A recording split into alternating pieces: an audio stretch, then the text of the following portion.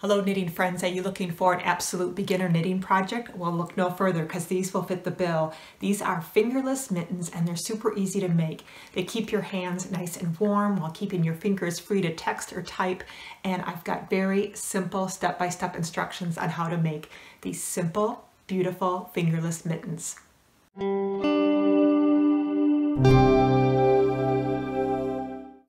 Hello, welcome to Jack Knits, and we're going to knit today an perfect project for an absolute beginner knitter.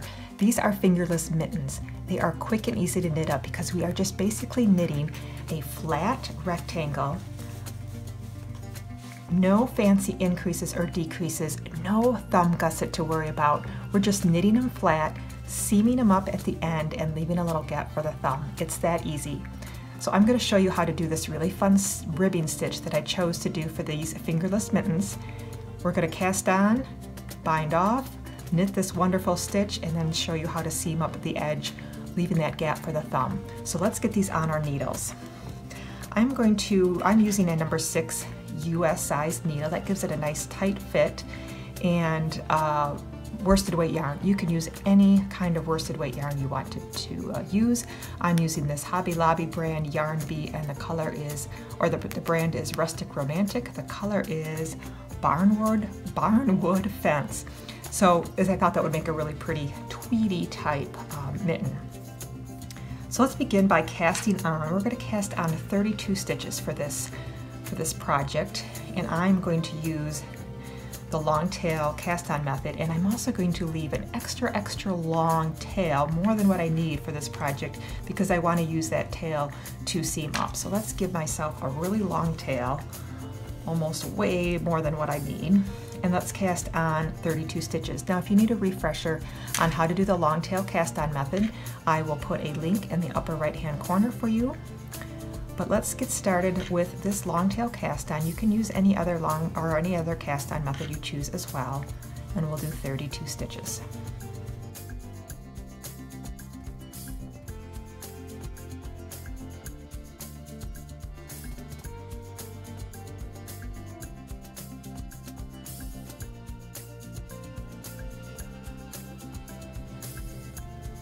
Okay, I have got 32 stitches on my needle.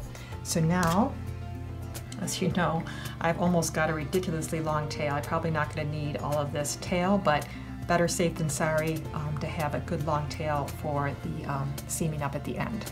So let's get started right away with our first row of stitching. This ribbing stitch is called the cartridge rib stitch. It's a nice bulky rib, and it will stretch out really wide, so I think it will fit, these 32 cast on stitches will fit most size hands, I think, because it's very stretchy. Alright, so this cartridge rib stitch is a 2-row repeat, and row 1 starts with 3 knit stitches.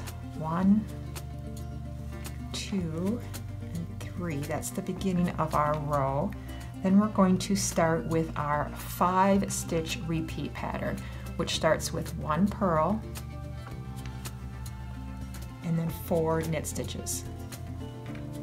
1, 2, 3, and 4. Then that is going to be our repeat. Purl 1, knit 4, and we're going to do that till the end, until we're going to knit it to the last 4 stitches, and then we're going to purl 1 and knit 3, because we're going to have a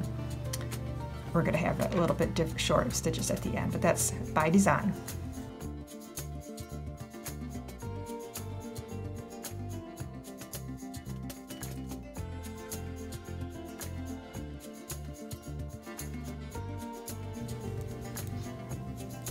All right, our last 4 stitches is a purl 1 and then knit 3. Alright, that completes row 1. Now row 2 in this 2-row repeat is very similar. Now these stitches are just knit and purl, so it's super easy. So row 2 is going to start off right away with our 5-stitch repeat, and we're going to start with purling 2. So 1 purl, 2 purl, and then we're going to knit 3. And back to purling 2, knit 3. And we will do that all the way to the end, to the last 2 stitches, which will be purl 2.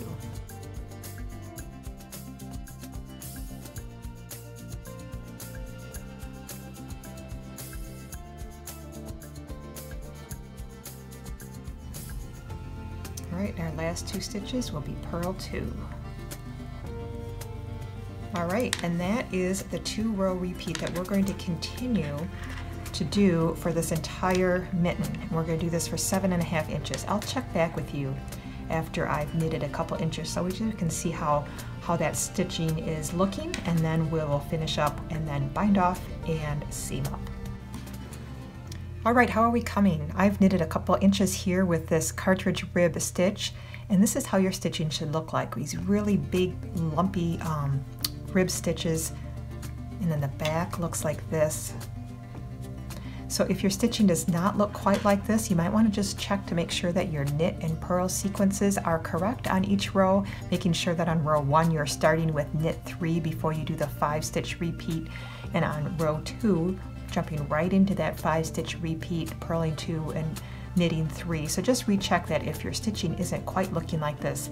But I will continue to do this sequence of knitting until my piece measures about 7.5 inches, and then we'll come back for binding off and seaming. Okay, so I have finished knitting several rows, and my length of my project is now 7.5 inches. So now I am ready to bind off. You want to finish your knitting rows and finish with a row 1. The reason for that is when I now go to bind off, my tail will end up on this side of my knitting, same as the tail of my cast on. So I'll be able to use the tail of my cast on and the tail of my bind off to seam up the edges, meeting together where the thumb hole is going to be. Okay, so that's why you want to end with row number 1. So now we are ready to bind off. I'm just going to do a regular bind off for this just to keep it very simple, but if you've got a favorite bind off you would like to do, feel free to use whatever bind off works well for you. But I'm just going to do a simple bind off by knitting 1, knitting 2, and then passing that first stitch over that next stitch and continue in that fashion all the way to the end. And make sure it's bind off fairly loosely. You don't want a really tight bind off. You want it to maintain about the same tension or slightly looser than the tension of the rest of your knitting. So I will bind off all the way to the end of this row. Okay, now that I've binded all the way across, I am going to leave again a little bit of a tail because I want to have some yarn to do my seaming from the top down to meet up where the thumb is. I don't need a super long tail, but just enough to seam for a couple inches. You can pull that through. Okay, so now we're going to seam these edges together. This is our right side and this is our wrong side. So we're going to put our right sides together. And what we're going to do is we're going to take the tail from our cast on and seam up for about 4.5 inches, stop. Then we're going to take our tail from the bind off side of the project and seam down for about 1 3/4 of an inch, and that will provide a little gap for our thumb positioned about right. Now if you're unsure whether or not my placement of the thumb works for you, as you're seaming, go ahead and just try it on and see once if it fits comfortably with where your thumb is, and also the size of the thumb hole, if that fits well with your thumb. So you can, adjust as needed. Stop a little bit earlier, make the thumb hole a little wider or smaller, whatever fits with your hand.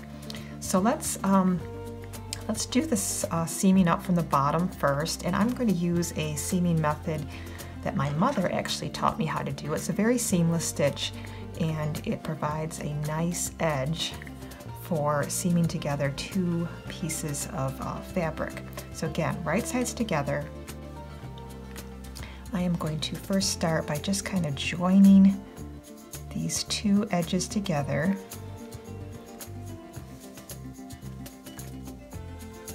And now I know it's a little difficult to see, but hopefully you can identify here when I roll this fabric over, the very edge of my project has little bumps here, and in between those bumps is a little strand a bump and a strand. If you can see that in this fabric, I know this yarn is a little hard to see. Similarly on this side, we have a strand, bump, strand, bump. And we are going to insert our needles in and out of these strands between the bumps. Okay, and this is how we're going to do that. So my yarn is on this side. I'm going to go into the very next strand of yarn that I see, the very next one, and I'm going to go back in through the strand on this side that I previously used and pull it through.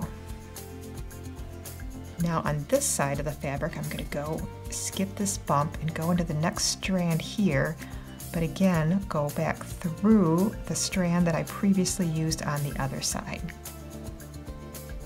Okay, now back to this side, skip the bump, go in the strand, and in the strand we previously went into on this side. All right, so that's how we're going to seam this edge. Next strand, in through the previous strand, and I'm going to do that for about 4.5 inches, and then we're going to stop for the thumb hole. Okay, so I'll meet you at 4.5 inches. Okay, I've seamed up from the bottom for 4.5 inches, so now I can stop this seaming for now, and now I will go to this side of my project from the bind off edge, and I'm going to seam down just for a little while so I can leave my gap for my thumb. So we're going to do the exact same steaming stitch, just now from the top down, and we'll meet at the thumb gap. So again, I'm going to connect these two sides of my top and do that same fashion, in through the strand, out through the previous strand. And I will do that now till I meet, I think this is about a little over 1 3/4 inches is what I'm going to do till I get to my thumb hole. All right, I've seamed down for a little ways. I've got a little hole for my thumb. Let's just try it on, see if that is about the right size. Yep, I think that fits really nice. So now I can just secure my end here on each side of my seaming just by going through that last stitch a couple more times. And then I'm just going to weave in the ends here, right on the edge of my seam. I can just kind of weave it up one side,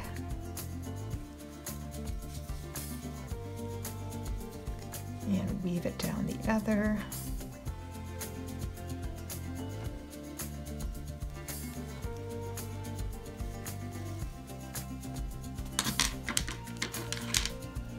Snip it off right at the end, and I'm going to do the same thing on this side.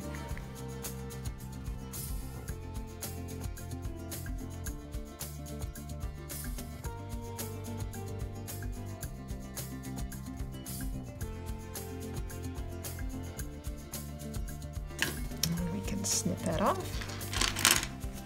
Turn it right side out.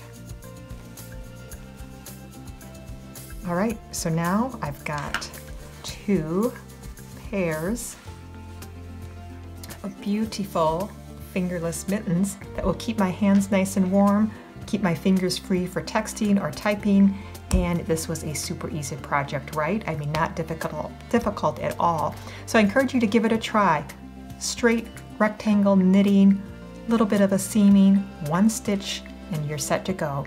Thanks for watching, everyone. If you found this helpful, please give me a like, and don't forget to subscribe to receive notifications of new videos all about tips and stitches and creative patterns like these fingerless mittens. Thanks for watching. Happy knitting.